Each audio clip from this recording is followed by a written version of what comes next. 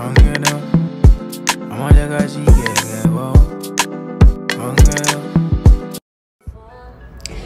sweeties, welcome back to my channel. This is Sihlele Sipho and we're going higher, baby. Period. I know I haven't done a makeup video in a minute, but I'm back and ready to make sure we all slay our brows this year. For more lifestyle, beauty and fashion related content, please like, comment and subscribe to this channel.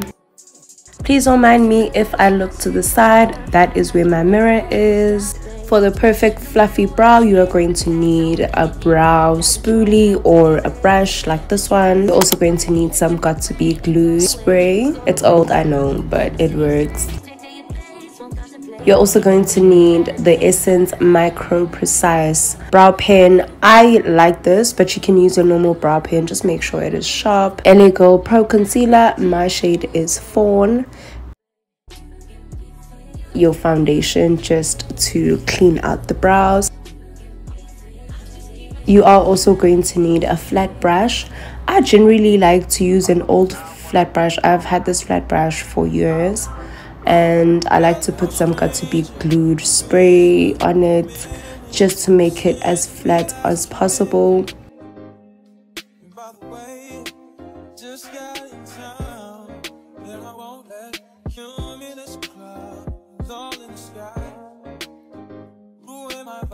Make sure you pinch all of the bristles of the brush close together and as flat as possible. Now let's get into actually doing the brows. I start off by putting some got2b spray on my brow brush, then applying all of that onto my brows. You want to brush your brow hairs up all the way up. Make sure each and every strand is coated with the gel, and also in the opposite direction, just like how I'm doing. Push it up and a bit forward.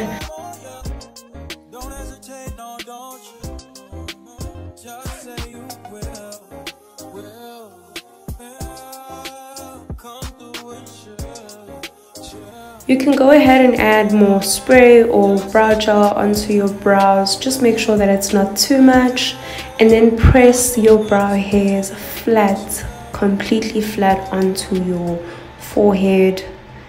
Flat, flat, flat.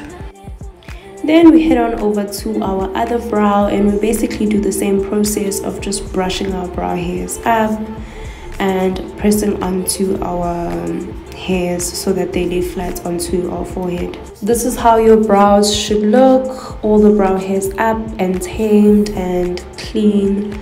Even if you have the most stubborn brows, if you do this, it'll help a lot when it comes to being able to draw your brows. I'm now going to begin the process of drawing my brow by outlining my brow at the bottom. I like to follow my brow shape at least 90% or 80%, and then kind of draw my brow a bit more straight towards the end. And that's my preference. Obviously you can do things differently and actually follow your brow shape. It's just that I like my brow a little higher, and then I start to draw hair-like strokes on where I feel like my brows are a bit sparse. If your brows aren't as sparse and if they're groomed, you could actually skip this step and just shape it with your concealer and your foundation, which is the whole point of a natural fluffy brow. Now you see me actually drawing more hair-like strokes in the front. Now I'm going to try and do the other brow, which is so different from my first brow.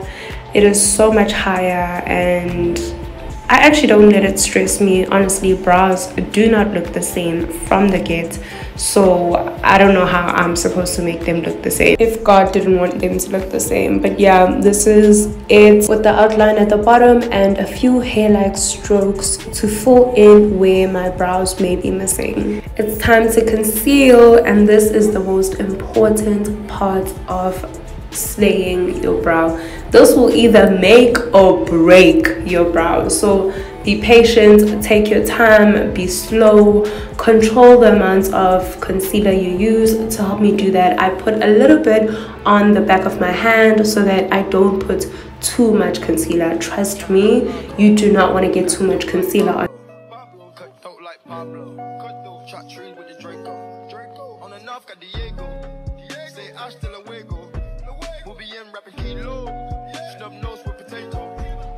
As you can see, I try lay my flat brush flat onto my skin instead of pointy so that I can get product all the way down to my eyelid. As you can see, I'm taking my time with this very slowly. The slightest mistake will just ruin your brow. So take your time with this and continue to blend concealer all the way to your eyelid, patting it down. Make sure you don't move it around too much because you're going to just move product. Grabbing my foundation, and now it's time for her to shine. I'm going to use my foundation once again, just like my concealer, putting a little bit of it at the back of my hand to control the amount of product I have. And then now I'm just gonna clean the front of my brow with my foundation.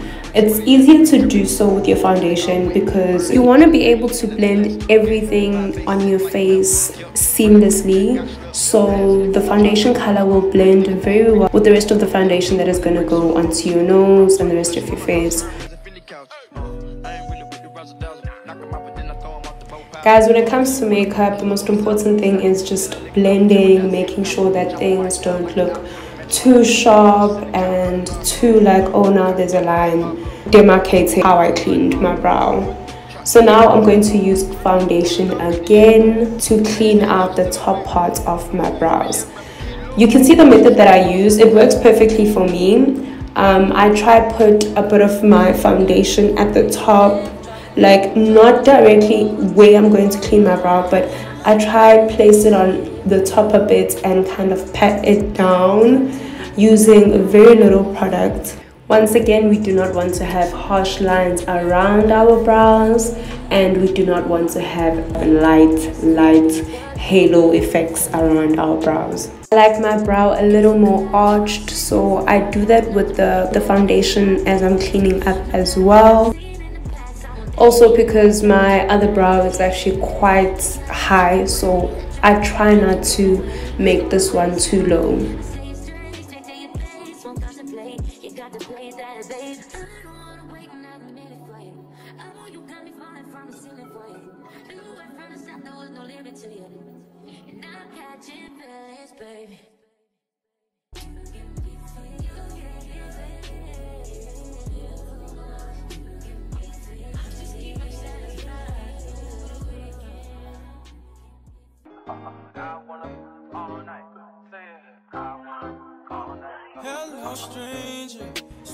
I also like my tail quite sharp, so I do take my time to sharpen it up and just continue cleaning.